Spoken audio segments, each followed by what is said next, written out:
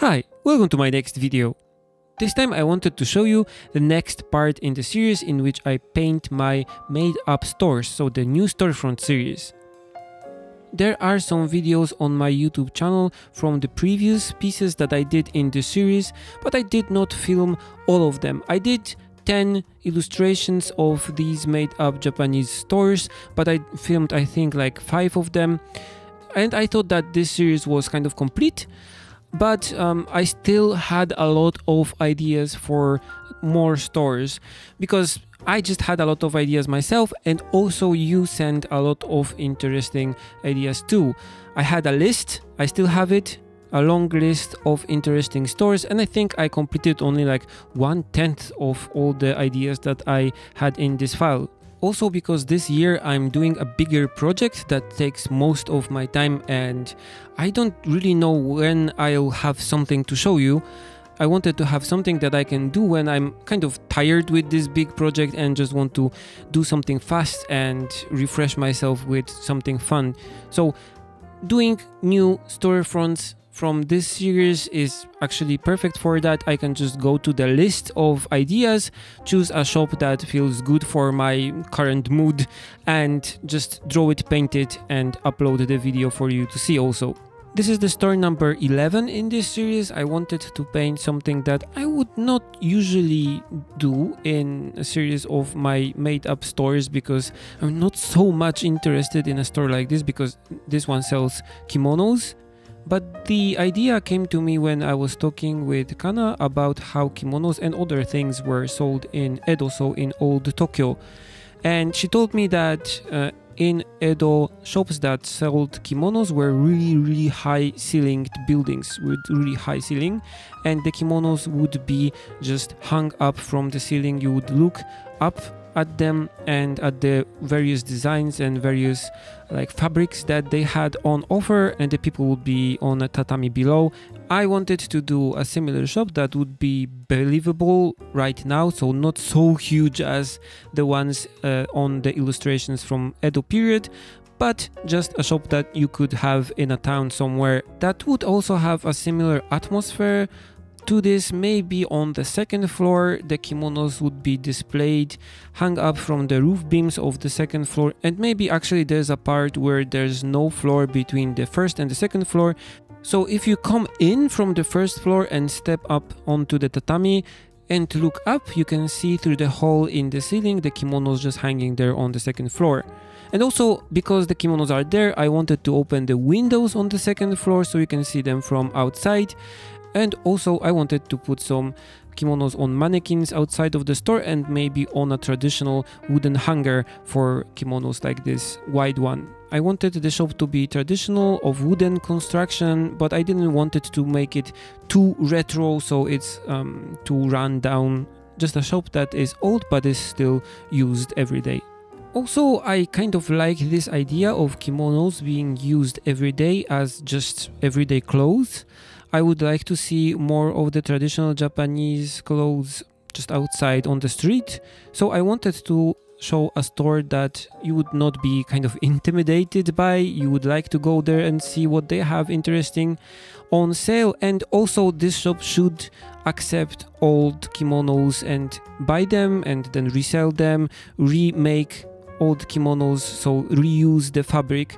And when I was talking with Kana about this idea, she told me that to actually really wash a kimono, you have to kind of undo it, so you get only the base fabric, and then you connect the pieces of fabric together again into one sheet. You wash them and then you dry them, but to dry them properly they have to be put on a board or hung in a special way so the fabric does not shrink.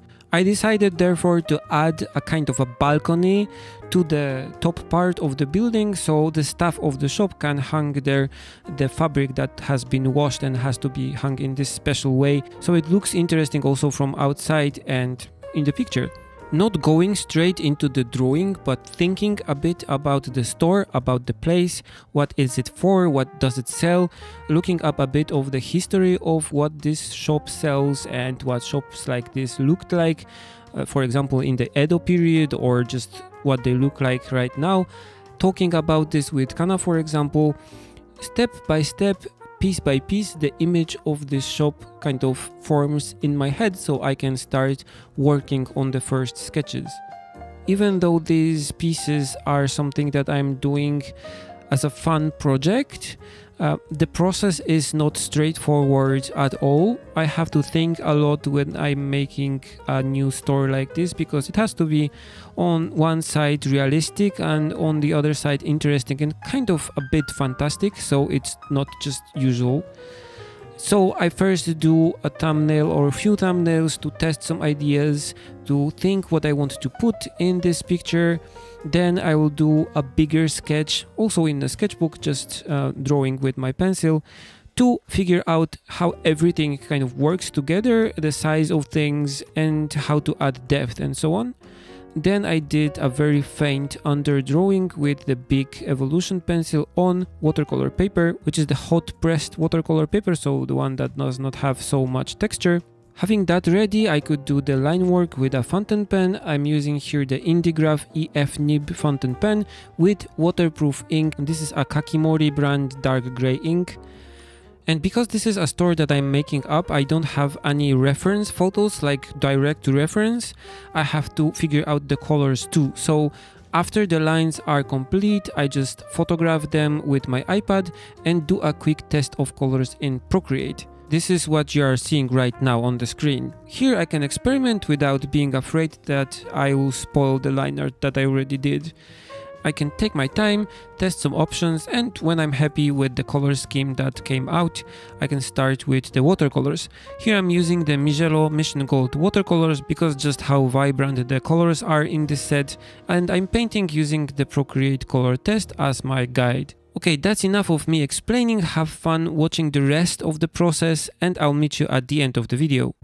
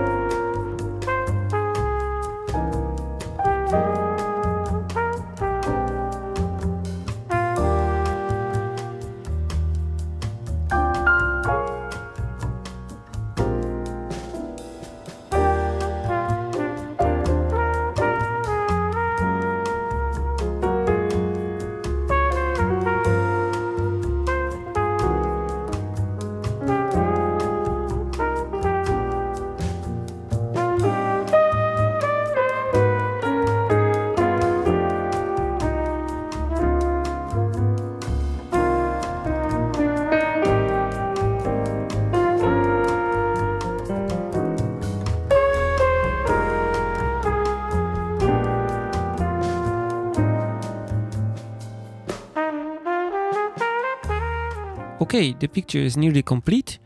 Painting the whole thing with watercolors took me a bit more than I was expecting because I spent a whole day doing this. But I liked the result. I hope you liked the video and the whole painting process. I will be making more illustrations in this series in between working on my other projects, so there will be more parts in these videos too. As always, feel free to comment, share and subscribe, and you can also support me on Patreon. It's your support there that allows me to do my private projects and these videos also. Thank you very much for your support there. Okay, that's it. See you in the next one. Bye.